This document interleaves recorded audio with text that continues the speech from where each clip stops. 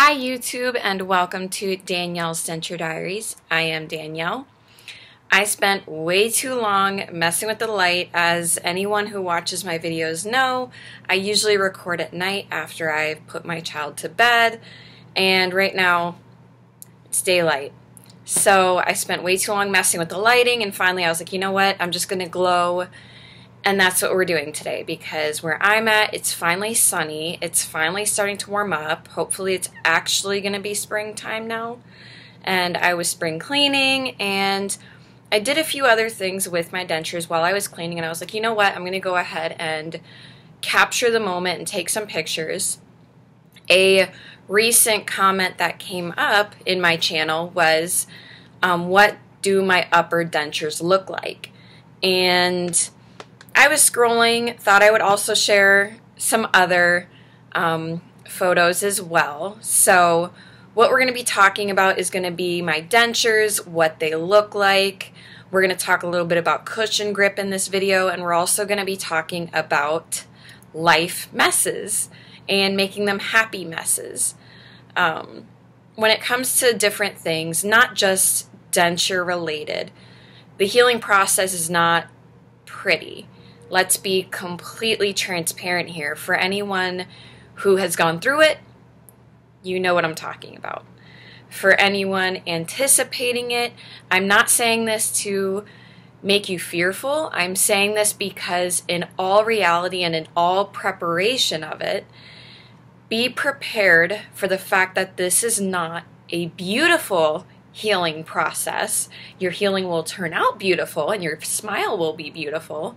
You already are beautiful, so we already know that. But the fact of the matter is, between the biofilm, the stitches, and the swelling, it's just all around not pretty. And sometimes that's just life, right? And I ran into a situation at work that pulled this to my forefront. So I'm going to be very cheesy here for like maybe 20 minutes, and then we'll see what happens, because we know how I can talk. And what had happened is that I work in an office setting. I have a paper shredder, and let's be completely transparent here, I don't clean it out as often as I should. For anyone who's had or has a paper shredder, what happens when you go to clean it and you haven't cleaned it in, say, 2 months, a month and a half, maybe, something like that, maybe even 3 months? I honestly don't remember the last time I cleaned it. So if that gives you any perspective, that's where we are. Well, I went to clean it out recently, and this is what happened. It ended up not only filling up this bag over here, because I was trying to put the bag over it, dump it, it's still kind of like floofed up, and then it just was everywhere, and I was like, okay, well, confetti, it's a parade. I forget what movie, or who did I get that from? Actually, I'm pretty sure I got that from an Avenged Sevenfold video. Anyone that's a rock fan, listen to Avenged Sevenfold. If you do listen to Avenged Sevenfold, there's videos of the original drummer, Jimmy the Rev Sullivan. I totally recommend watching some of his funniest videos. He leaves me in tears, and he did pass away, I believe it was 2012, on December 18th. He passed away, so R.I.P. But amazing guy. Anyway, so made a huge mess, right? Well, as I was cleaning up this mess, I said that quote. I was like, confetti, it's a parade. And I thought to myself, I was like, I should use this. I should use this as confetti. Why not? So, anyway, this is another fun video, or not video, picture. I accidentally dumped it again. I had put it in a cup. I went to grab a coffee cup off my desk and knocked it over. Yeah. Anyway, the point, though, is that when people come into my office now and something really fun, something really amazing, a milestone is hit, I now take a cup of confetti and on the bottom of it, and it goes everywhere, and it usually surprises them because they didn't even know I had a cup of confetti, or maybe they did know, but they didn't know what it was for, and they didn't think I was going to use it, but I use it. And it makes them smile, it makes them laugh, and they're like, oh no, you have to clean it. And I'm like, yeah, but it made you smile, and it made you laugh, and that's what it's here for. So the fact that it started out as a mess, you can turn it into something beautiful, and you can turn it into something beautiful for even other people. And I guess in a way, as I'm talking right now, it doesn't just apply to the fact that messes can happen in your life. Dentures happened. The idea of dentures is happening. It's going to be beautiful. And it's going to be beautiful for not only yourself, but other people. When you smile, it's contagious. Other people just smile and they're like, I don't know why I'm smiling. That person just walked by and now I'm smiling and I don't get it. So at any rate, that's my cheesiness here. And then for me personally, the fact that I can take a healing journey, a step towards a healthier version of myself, and from the inside looking in, it was not a good thing to me for a long time that I was going to have dentures. This means that I'm not healthy. This means that I was born without something. It means that I'm lacking something. It means I didn't do enough, and all these other things. And this is just me. I'm not saying this is other people. I'm not projecting on you. But I can take this thing and I can grow from it. And I've learned to love it and love myself and accept it and love my dentures. I love them now. And now I get to bring it here, and from what I see in the comments, from what I'm reading, and what you guys tell me, I'm actually brightening somebody's day. And I'm poof-ing confetti for you. Even though I made a mess of myself over here, I'm glad that it can be used to make you feel a little bit lighter and feel like I can carry this moment with you, whatever you're going through in life, whether it be the dentures, not the dentures, whatever it is, I can carry this with you, and I can sit here and talk to you. And anyway, see, I told you, I said I was going to talk for 2 minutes, and it's already almost 10, so that tells me what kind of a video this is going to be. This is going to be a really long video, guys. The next thing I want to talk about is going to be the cushion grip. Let me move forward in my photos here because that happened a while back. So we're going to talk about cushion grip. As you guys know, if you've been following my videos, I've been using cushion grip lately for my upper denture. And when I first put cushion grip in, I just have the cushion grip in because you're supposed to leave it in for a while so that it gets a really good mold of your upper gums, or your gums in general, I guess. And then I still use the C-bond wafers on my bottom, and I go from there. And then as I go forward, then I will use powder on my upper denture, but I don't need anything else. I don't need anything more. Sorry, I thought I saw something move. And that's it. Now, on the instructions of cushion grip, I personally highly urge anyone that uses cushion grip, uses a variation of it, tries it, anything else, please adhere to the instructions. It states that you are to use the one soft reline each time you use it. It has a handful of applications in it, depending on the size of your dentures and how much you use at a time and everything else, determines how many uses you get out of it. But per each use or installation or application or whatever you want to call it, please only use it for those 3 to 4 days. Do not use it any longer than that. Discard it and reapply and redo it. I promise you, on the one side, it is absolutely worth it to use cushion grip. Over those 3 or 4 days, there's so much less ill-fittingness and discomfort to have to deal with.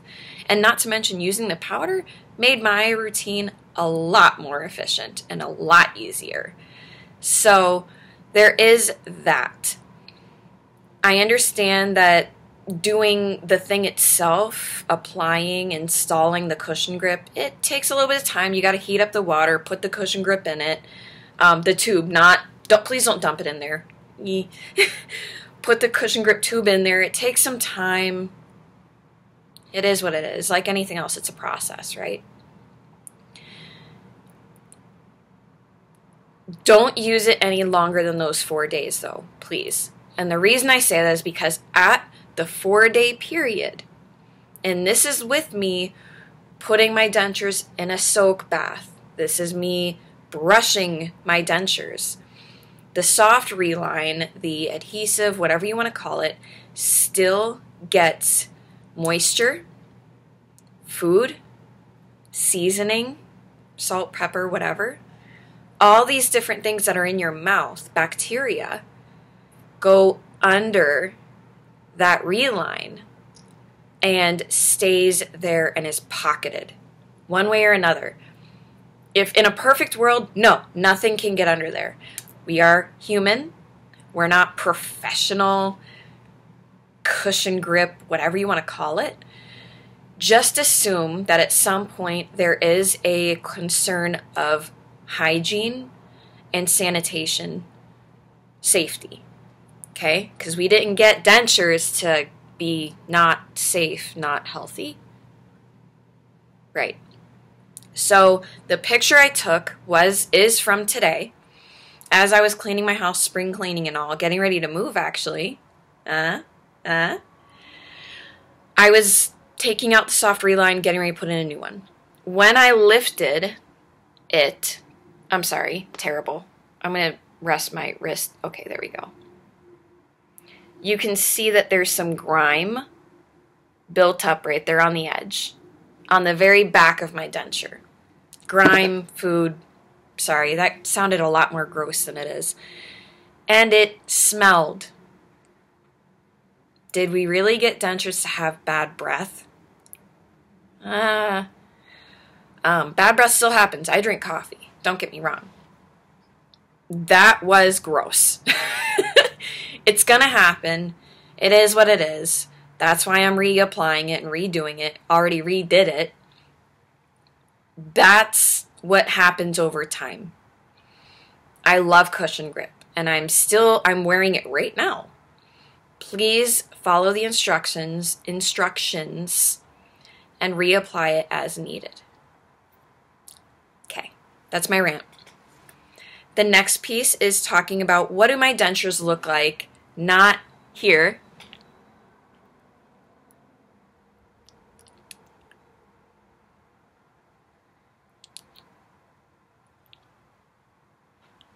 In my face.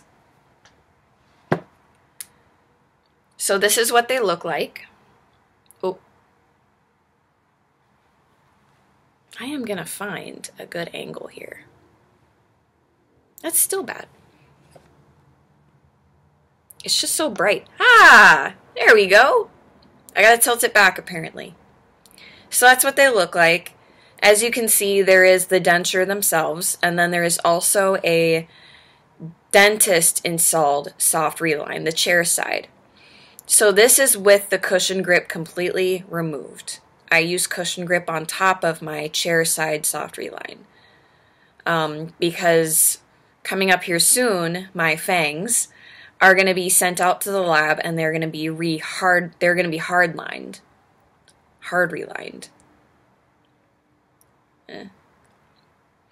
Okay, so in the meantime, I'm using cushion grip right now. Because if it weren't for the cushion grip, they would be ill-fitting. This is what the teeth look like.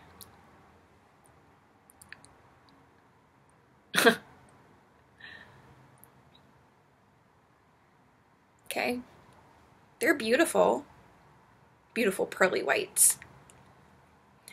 And then that's the inside of my denture right now with that dentist chair line soft reline in it. Okay, so my actual denture, it's wider set and it's thinner. The denture itself is thinner. And that's to have the space and have the room for the healing process. These are, again, for anyone who hasn't been following me, maybe this is your first video watching from me. First of all, I'm sorry it's so long. I talk a lot. Hi, nice to meet you. I'm Danielle. I talk a lot. But this is to flex and allow healing. Flex is not a good word, but it has a space to allow healing and swelling. Which is why over time you will need soft relines, hard reline, eventually new dentures, because again, sanitation, over time dentures can carry a lot of bacteria, and we all know that these are plastic and porcelain, and they are put together with the best of intention and with longevity in mind and everything else. They're meant to be sturdy and durable. The fact of the matter is that dentures get micro abrasions. They get cracks. They get little pokey holes in them from just natural over time wear and tear like anything else. And then I'm not sure why I took a picture of like the after as though you guys were not going to see me here on this video and in the thumbnail, but I took a picture for you anyway. So those are my dentures with and without soft reline. The first picture was me pulling the soft reline back. I didn't think to take a picture after the reline was completely out and then the cushion grip, I guess, or no, that was without the cushion grip completely. Yeah. I didn't take a picture with the cushion grip in it. So as of right now, that picture of the inside of my dentures, it's actually still too big and too bulky. And I got my soft reline, I want to say around Christmas. And even to this day, I can notice that as I'm wearing my cushion grip and I reapply it every 3 or 4 days, my gums are still shrinking more. Because over time I can actually rock my denture a bit as I bite and chew into things. Yes, I'm still practicing. I can hear the air pockets popping and my denture pop and whatnot, which is really great for me to wear the powder because then it still keeps it mostly in place. I guess the only other thing I would talk about now at this point is going to be where I'm at with the eating and updating you guys with that. At this point, I'm frustrated again. I always tell myself I need to eat, I need to practice eating, and I need to eat, and it's time to eat. I need to practice eating, and I need to practice eating, and I need to practice chewing, and I need to practice eating. And I'm tired. I just want to eat and enjoy chocolate and snack cakes and donuts and pasta. I don't want to practice eating right now.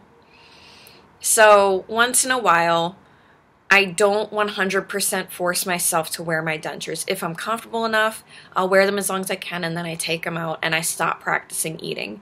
If I'm over it and I had a day, I am taking out my bottom denture and I'm going to eat and enjoy my food because I deserve it.